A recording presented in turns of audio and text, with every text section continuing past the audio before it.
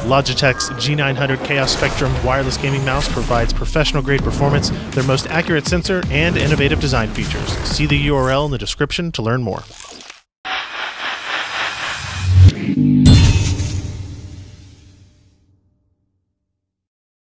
Hey everybody, welcome to PC Perspective. I'm Ryan Shrout, joined by Alan Malventano, and we are here today to talk about a couch accessory.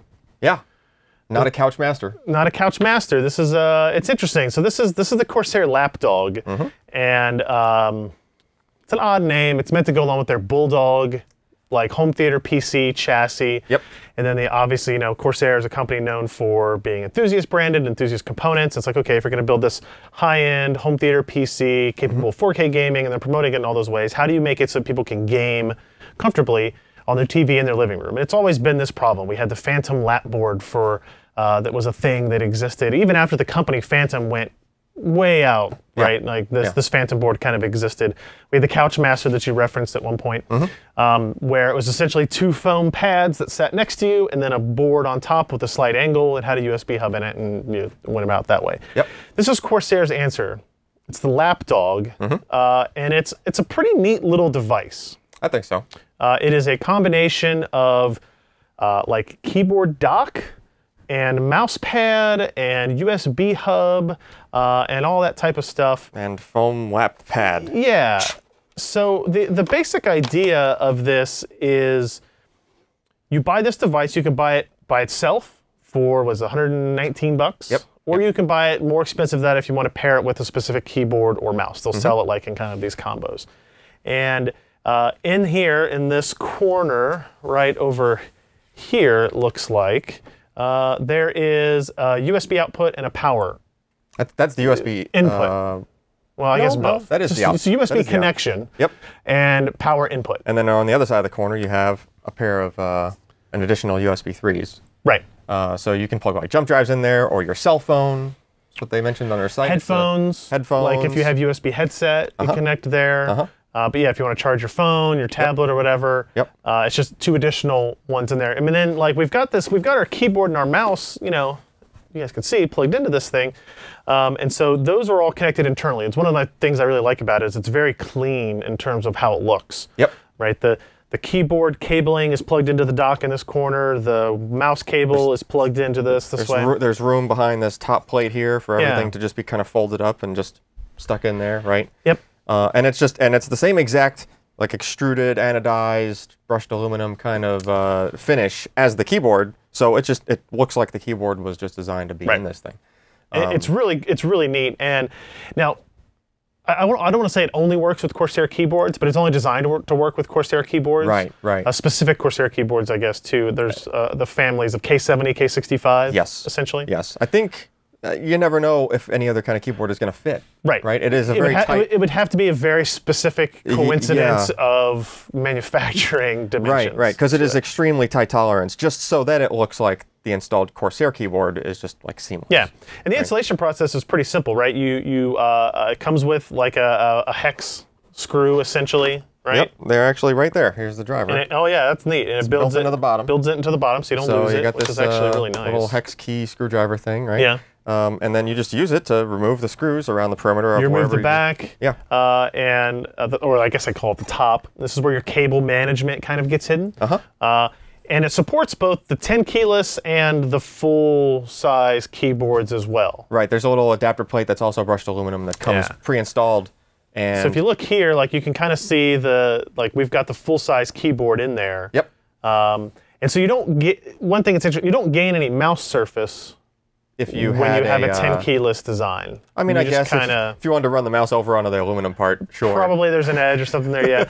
And this surface is, what'd you call it? This was like a Teflon. It's kind of just, it's like a hard, any kind of a, what you're used to is a hard mouse pad. Right. Not a fabric style mouse pad, just a hard surface, right?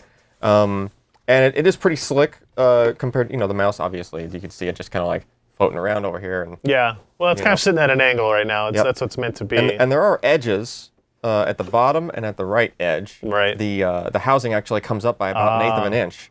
And that's to prevent this. Yeah, it's to prevent the, well, it'll still try, Right, but yeah. Well, It hits the side, it hits the bottom. Yep, it does still keep the mouse, you know, because you're going to have it on your lap. You're potentially kind of moving around a little. You might be typing on the keyboard and not using the mouse for a second. You don't want to just sliding right off. I had that issue with a lot of stuff. Yeah. So, you know, I tried some gaming on it. I actually wrote the article we put up on the site about it, on it. And if you notice, just the way it balances there, it tends to lean a little to the left with the full-size keyboard, right? Yeah. And the keyboard weighs more than just the mousing side. And the mouse, right? So what that lets you get away with, I don't know if it's intentional or not, is if you want to type on it, the only way to really center the keyboard, if you want to do like dedicated typing where you're not so worried about the mouse, it's not really comfortable. Everything, your arms are you're kind of centered here on like the home page up, page down section, right? Yeah. So the way that you can shift that over is you just pick the lapdog up and kind of shift it over on your lap, and even if you put the center of the device, which is the thicker part of the hump here. Yeah, you can kind of see like it's not flat on the bottom on purpose. Right. So if you center that part of it on your right leg, for example, there's still enough weight on the left so that it doesn't really teeter. Okay.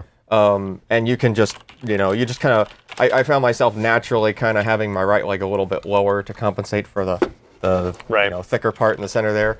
And, you know, it was very comfortable to type. I kind of had to lean back in the chair because it's meant to be like you're sitting on a couch for you to be comfortable. Yes. So if you find yourself not generally sitting straight up. Yeah. So initially I was doing that and trying to look at the display like you know, and it got like tiring. But then as soon as I you know pretended I was on a couch, then everything was fine. Yeah. I mean, any issues in terms of like cable length or something here? Like just once you get it installed the first time, you can adjust it. Yeah, you can adjust it however you want. There's even, I mean, there's some space there. So if you want, like, we're gonna put it away or something, you can kind of just tuck the excess cable in there, I guess. Right. It is a little bit cumbersome. As like, what are you gonna do with your mouse when you try to put it away because it? That's if I had to pick a couple things for them to change, it would be some kind of. Either like a magnet or a pocket or a pocket or something to hold the mouse in place so when you take it off to move it off the side of the couch. I would like to see maybe this padded a little bit. It seems like if you were using this for a while, kind of the palm of your hand or the wrist area might eventually kind of get irritated from the raised metal. It's supposed to keep the mouse from falling off. It has a purpose. I think it just depends on how you're holding your mouse. I ended up not even really hitting that. Yeah. Because when it's on your lap, it's at a different angle. Like we have it up on a table up high here. Right. Yeah. So I mean, you know, it seems like a cool device. If you wanted to like sit on your floor, I guess, and put this on like your coffee table or something, you could take this pad off. It's magnetic. Right. You can just sit it on the table, use it there. I'd like to see some rubber feet on the bottom of that for maybe. As an option or something, but the cable, which I think was what 16 feet. It's interesting. And we had a question like that in the comments and everything. The cable that comes out of here, the USB cable and power cable, is it's two cables, but they're together. They're joined together. Yeah. It's 16 feet. So you really that's a pretty good distance to get between wherever your PC is and your home theater to your couch. It should make it. And then the female end of the power connector. You get another cable to attach to it that's probably, what, 5 more feet? To reach whatever power strip you're going to use to plug it in. But it is, you know, I could see it being convenient in a living room, like if you want to just be able to wind up that cable and take this and stick it somewhere, you just, you know, yank the plugs out of the back, stick it on a shelf or something, get out of the way, and then when you want to, you know, bust out and play, then you can just unwind the cable real quick, and you don't have to reconnect the stuff on the other end back to the rear of the PC or whatnot. Right. Yeah. Some of our long-term readers and viewers remember I had my hacked solution was a hospital table tray that I used, modified by ripping off the wheels on the bottom of it and putting those furniture mover sliders, kind of gluing those to the bottom of it so it slid around the room.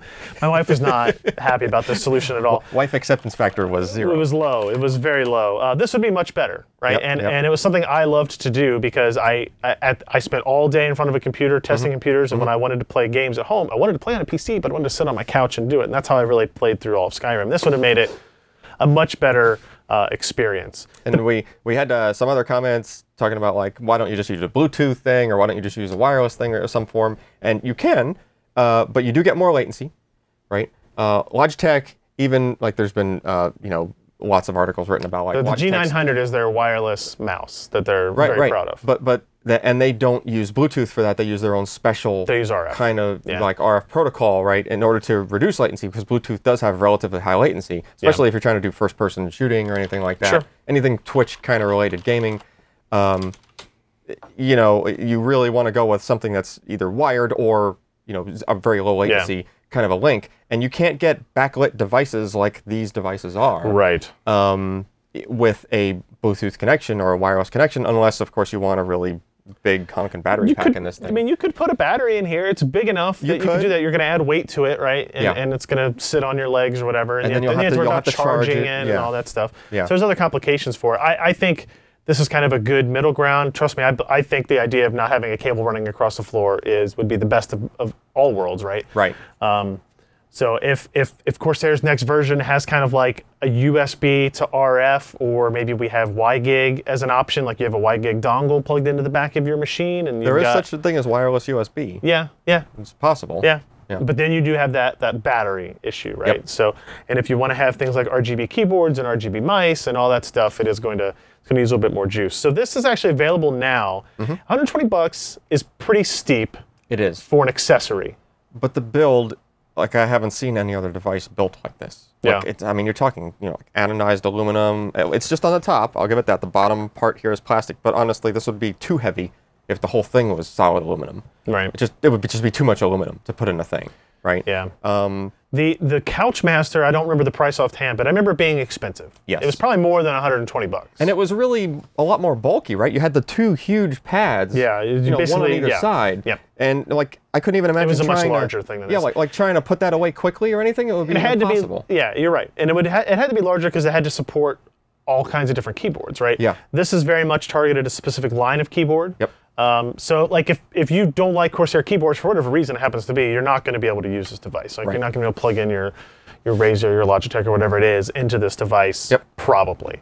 But I like it. I think it's a pretty neat device to have if you do a lot of PC gaming on a home theater PC and you don't want to use a controller anymore. Yeah.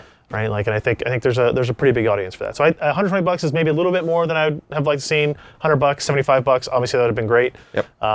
And you know, a couple little quirks here and there, but I think it's pretty neat. Alan has his full write-up up on the website at pcper.com. You can find links to that in the show description here as well. And we'll be back soon. Thanks, guys. See ya. If you enjoyed this content, consider supporting in-depth technical content by contributing at patreon.com/pcper.